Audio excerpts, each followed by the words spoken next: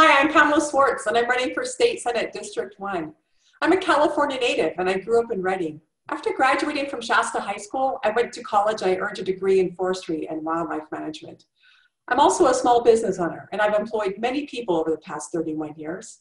For far too long, our district has not had a voice in the Capitol. Let's be honest. I don't care what political party you're in. We all know how this has affected us.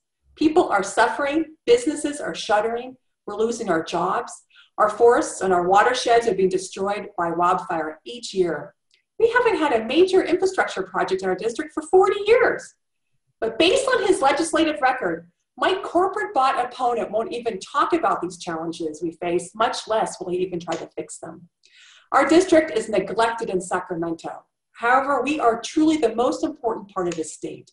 Our district supplies 2/3 of California's fresh drinking and ag water. We have the solution to the climate crisis right here in our forested lands. It's time we elect a representative of and by the people who will take that message to the Capitol and not only fight for our district, but also fight for the sustainable future for California's economy. If you know we need change, then you know I need your vote. This is for us. Join me.